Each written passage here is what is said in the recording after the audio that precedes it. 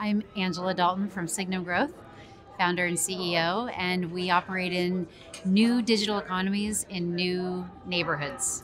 And our lens is gaming, so we think that gaming is really the Trojan horse to the metaverse. So we invest and advise in new technologies that are building out these spaces. And a really good example is kind of all the tools from Epic Games that came out last week.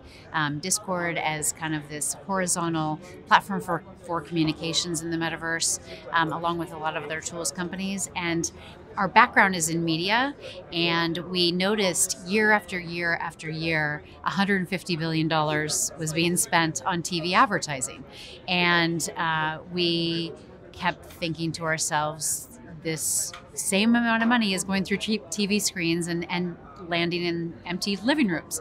So where have people gone, and where's the behavior shifted? It's shifted to games and other spaces, other digital spaces.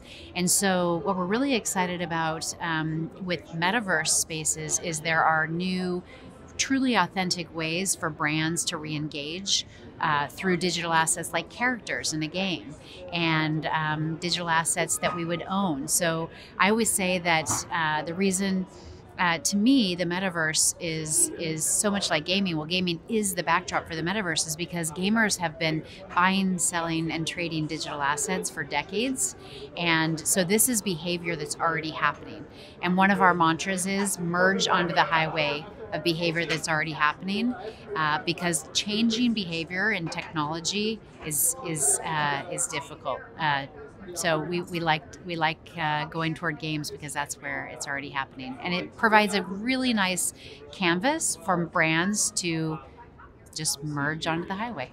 So I think it's great to hear from every perspective that we've heard from today, because the space is moving so quickly. And the only way to really keep up is by talking to people, because it's not even coming out quickly enough. There are case studies being done. There's so much education that happens between companies, especially technology companies, advising agencies or brands in terms of what they can do, and then brands advising back on what they're willing to do. So I think it's a very collaborative space right now, because it's so early, and like any new technology, it requires fast iteration. So it's a great time to get involved, because these platforms, these for creativity and collaboration, are just now starting.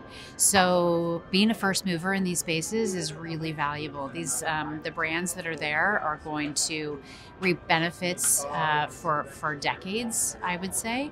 We've seen it with Roblox. Like, Roblox is a very early platform, creator platform. I have an 11-year-old daughter. Anybody who has kids can tell you that these creative platforms are even canvases for children. So my 11-year-old has a dress store in Roblox, for example.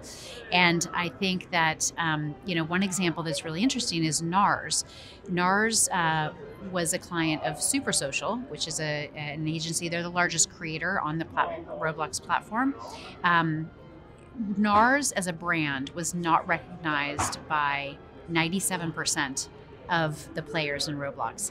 And then post introduction of the world, something like 45 million players interacted with the brand. So it's pretty interesting for a brand to be early, because it's all about mindshare.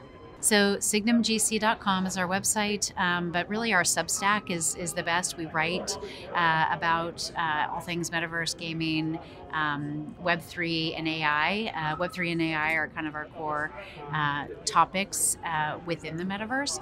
And then Twitter, I'm at Dalton AN, but at Signum Growth is where you can find us pretty much in every social media location. So.